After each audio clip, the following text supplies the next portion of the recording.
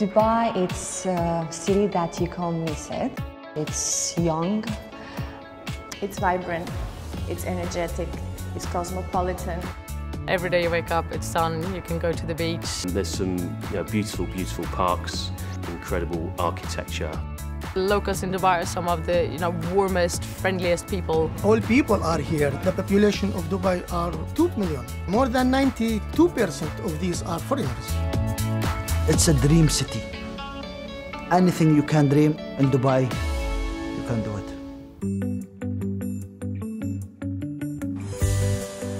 زاروب هو بيعني الشارع الضيق الموجود بسوريا بلبنان بفلسطين، وهو عبارة عن بكل شارع ضيق بيكون موجود فيه مطاعم، فنحن اخترنا هذا المطعم لنجمع كل هالمطاعم بنفس المكان.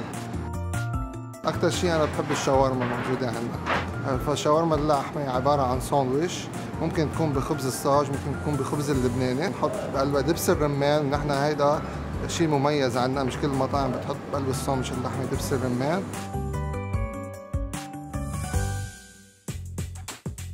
We were the first place in Dubai to really have a restaurant in the middle of the industrial area.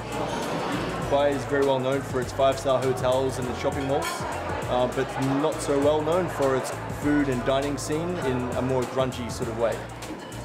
I change the menu every 2 or 3 weeks so that people can, come here and try something new all the time. Dubai is one of my favourite places to eat. It's always a great atmosphere. Everybody was doing fusions, but we never heard of an Arabian fusion. Our food is exquisite, our design is captivating.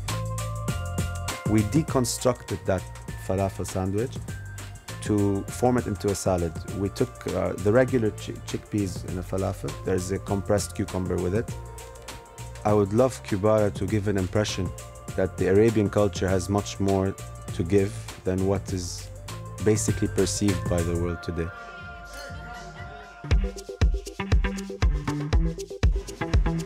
Mostly of places of Dubai are new and modern. So where is the traditional Dubai? It is here. اشتريت بينامي بالزعفران بهارات هيك مشكل اي واحد وتورات بخور كل شيء فيها موجود. If you want to see a traditional Eastern city, so you come to the spice market. SPM, it's a very dynamic, contemporary, vibrant art place. It all started with the private collection of Mr. Salsali. We do have a collection of over 800 artworks. Artists from Iran, European artists, some American artists. There is a very, very, very vibrant scene going on here, and I would love people to know that Dubai became the art spot of the Middle East right now. Dubai taught us to be different. Burj Khalifa is the tallest tower on earth. From different angle you can see the old Dubai, the new Dubai, and the new upcoming project in Dubai. If you go back 43 years, all Dubai was just a desert. Building the tallest tower, it's not only an achievement, it's a miracle.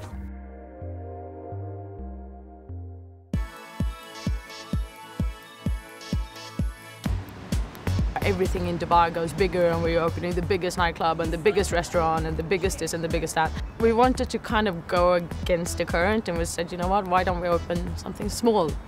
We were actually the first open rooftop lounge to open in Dubai.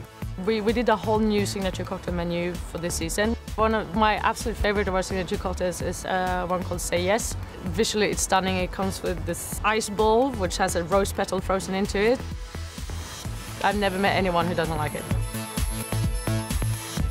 2013, we inaugurated the Music Hall of Dubai. The idea is to bring culture to nightlife. On the stage of the Music Hall, you have more than 12 bands per night, each band performing only for 10 to 12 minutes. It's unique worldwide. In one night, flamenco, Cuban music, jazz, rock, Oriental music. We are shifting from different words within 2 to 3 minutes. I like the people to feel that they travel in space and in time. Pasha is one of the largest nightlife brands in the world. We change our entertainment team every 8 weeks or so, so we have everything from singers to dancing acts, to jugglers to aerial acrobats, that kind of stuff. But we do have other aspects to us as well. We've got a very popular roof terrace which has great views. It's a great place to be. It's a very, very fun atmosphere, very vibrant, you know, full of people who are generally happy and here for a good time. Dubai is a cultural hot pot really. There's just so much to do here, so much to see. You could spend a lifetime here and not get everything done.